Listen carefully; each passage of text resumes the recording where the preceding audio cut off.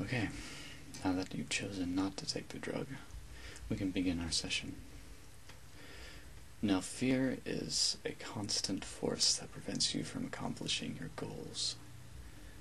Tell me, what do you fear? Okay. Well, that's nothing to be ashamed of. Okay.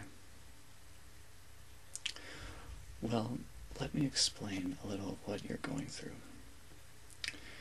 Now, we might try to avoid things that make us uncomfortable, but most people generally manage to control their fears and carry out daily activities without incident. But with people with specific phobias, or strong irrational fear reactions, work hard to avoid common places, situations, or objects, even though they don't know there's no threat of danger. The fear may not make any sense, but they feel powerless to stop it. People who experience these seemingly excessive and unreasonable fears in the presence or in anticipation of a specific object, place, or situation have a specific phobia. Having phobias can disrupt daily routines, limit work efficiency, reduce self-esteem, and place a strain on relationships because people will do whatever they can to avoid uncomfortable and often terrifying feelings of phobic anxiety. While some phobias develop in childhood, most seem to arise unexpectedly, usually during adolescence or adulthood. Their onset is usually sudden, and they may occur in situations that previously do not cause any discomfort or anxiety. Specific phobias commonly focus on animals, insects, heights, thunder, driving, public transportation, flying, dental or medical procedures, and elevators. Although people with phobias realize their fear is irrational, even thinking about it can often cause extreme anxiety. Now, this is all not to say that you have these symptoms, but I want to grasp a clear understanding on what it is you are afraid of. Okay? Does any of what I just said make any connection to what it is you fear? Okay. Well, I'd like to move on to a psychological evaluation test, just to help us through this process of what it is you fear. So, don't worry, I didn't promise anything scary.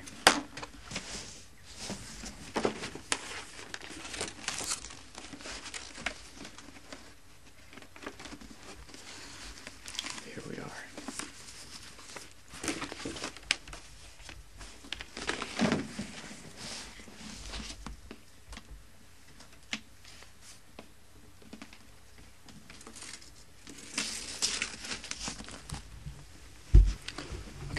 I'm going to come a little closer now. Now just tell me the first thing that pops into your head when you see these. Okay? What do you see?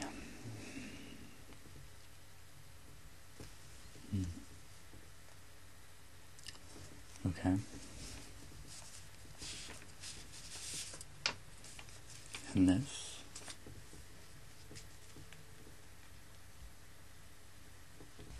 Alright. And this?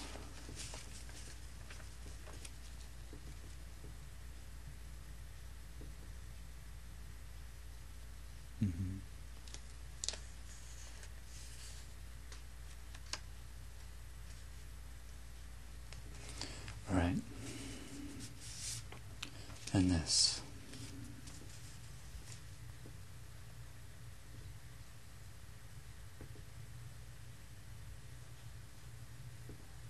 Okay. Well, that is perfectly normal. You are not insane. If you don't mind, I wanted to mention one or two other treatment options to face and overcome your phobias. The first, as you may know, is the technique known as exposure. is by gradually and repeatedly exposing yourself to what it is you fear in a safe and controlled way. During this exposure process, you will learn to write out your anxiety and fear until it inevitably passes. Through repeated experiences facing your fear, you'll be able to realize that the worst isn't going to happen. You're not going to die, or you're not going to lose it. With each exposure, you'll feel more confident and in control. The phobia begins to lose its power. Don't worry, we're not going to do that right now. Successfully facing your fears takes planning, practice, and patience. Now I can teach you a relaxation technique that may help you calm down to face your fear. You see, when you're anxious, you tend to take quick, shallow breaths, also known as hyperventilating, which actually adds to the physical feelings of anxiety. By breathing deeply from the abdomen, you can reverse these physical sensations. You can't be upset when you're breathing slowly, deeply, and quietly. Within a few short minutes of deep breathing, you'll feel less tense, shorter breath, and anxious. Okay, are you ready to begin? Good. Okay. First, what I want you to do is sit comfortable with your back straight, like I'm doing. Okay? Put one hand on your chest like this, it doesn't matter which one, and the other on your stomach like this.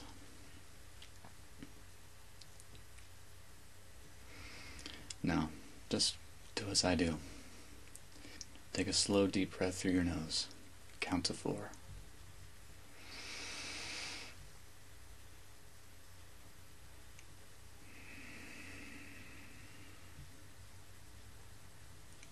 Just do what I did there. The hand on your stomach should rise when this happens, like this.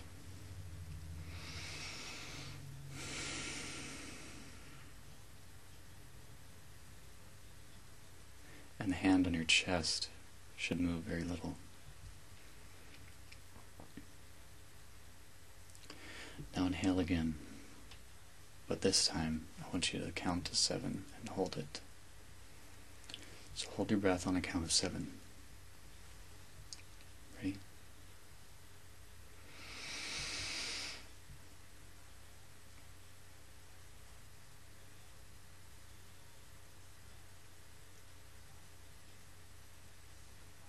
Now exhale through your mouth. Inhale again.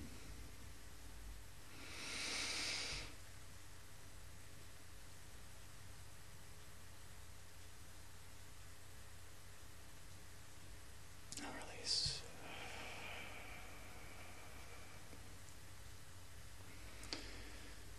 Okay. Do you think you got it? Okay. Inhale again, repeating the cycle until you feel relaxed and centered. Want me to take it through you again? Okay. Well, let me just come a little closer. Okay. Don't worry. Okay. Now take this hand. I'm gonna help you. Put it on your chest. Good. Now put your other hand on your stomach. Okay? Take a slow, deep breath through your nose.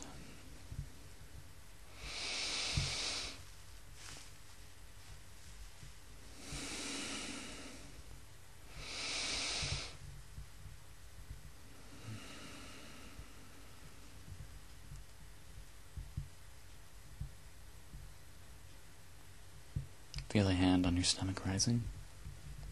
Okay. Good. Inhale again. Now hold that breath on a count of 7.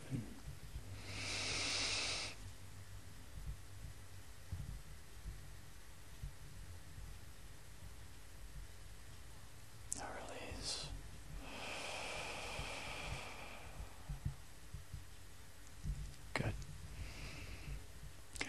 Do you think you could practice that?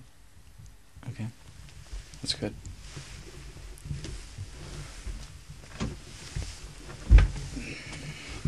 Okay, do you feel a little bit better now? That's good. Now try practicing this deep breathing technique for about 5 minutes twice a day. Yeah. You don't need to feel anxious to practice it. In fact, it's the best way to practice when you're feeling calm until you're familiar and comfortable with the exercise. Once you're comfortable with this deep breathing technique, you can start to use it when you're facing your phobias or in other stressful situations. Okay? Now, it's only natural to want to avoid the thing or situation you fear. But when it comes to conquering phobias, facing your fears is the key. While avoidance makes you feel better in short term, it prevents you from learning that your phobia may not be as frightening or overwhelming as you think. You never get the chance to cope with your fears and experience control over these situations. As a result, the phobia becomes increasingly scarier and more daunting in your mind. Well, I think we made some progress today. I'm going to change your prescription from Ritalin and chlorpromazine, because I know that's not doing anything for you. I'm going to write a prescription for the SNRI drug, known as venlafaxine. Okay? This should help you with your anxieties. Now, this has to be taken carefully. Now, I am your psychopharmacologist, and I will personally be overseeing your treatment for this. So you have nothing to worry about, okay? Alright? I'm just going to make this out.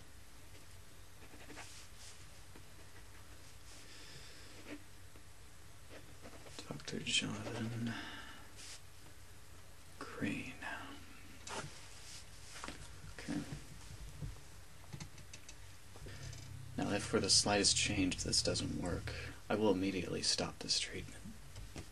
Okay? Yeah. Well, I hope you know you have nothing to fear under my care. Okay? Orderly. We're finished. Alright.